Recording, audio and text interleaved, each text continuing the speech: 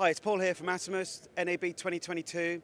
Just want to show you a brand new companion app for AtomX Cast. Super exciting Mac PC app. It's out on a public beta during May. Amazing functionality, which my colleague Lars is just going to run you through. Yeah, as you can see here, everything I do in the app is also changing right over there, and we can do our audio switching, we can do our overlays, and all of the stuff that you do in the app is showing up on the program in preview if you want to do that. Picture-in-picture also, so you don't have to use the modifier keys that you might be used to from the cast itself, but you can still do all of the things, all of the control on the cast directly. Okay, so what we then have down here is making adjustments to the picture-in-picture, just how you used to do in the AtomX cast itself. So what you can do is choose the independent sources to lay over on top of the image, and then you can of course adjust the different sizes, also adjust the position to make it fit in the corner you need to. All right. Yeah, let's move on over to the output menu where we have the different options for the view modes. So the preview screen that we have over here, which is a Shinobi, would be currently previewing a preview input, but if you want to use a big TV to view all of the different inputs independently, you could do that too by going into multi-view mode to view the quad split over there. And then what we have over here is the different recording modes. So we have a clean mode, which would just be recording the program feed without any graphics or overlays enabled. And right then, next to there, we have the cast program, which allows you to record all the graphics baked in. And so you're recording potentially even the LUTs that we have in the next tab.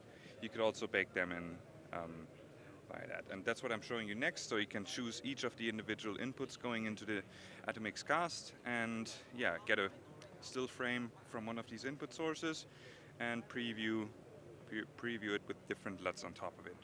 You can also load these LUTs from your desktop too, which will just transfer all of the LUT files to the SSD that's plugged into the AtomX cast via the USB cable that's connected to the computer. Okay, yeah, and all of these LUTs of course can be put on top of each of the individual inputs. So if you want to match different cameras, for example, shoot a Canon and a Sony camera at the same time, you could load the S-Log to Rec 709 LUT for the Sony and the C-Log to 709 LUT for the Canon. So you could get the cameras to match reasonably well within a short amount of time.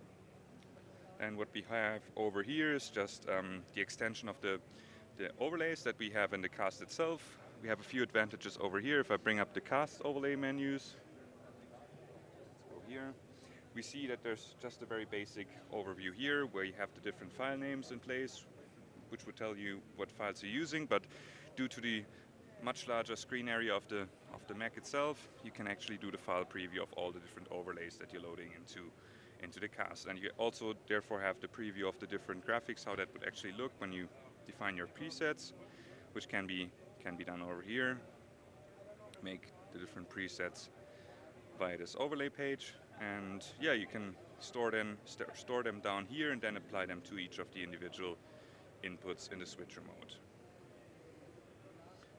All right, that's about it for the AtomX cast. You can also stop recording, enable the kill switch, the live switch, or also start the recording right next to here if you want to record your program feed in ProRes or Avid DNX.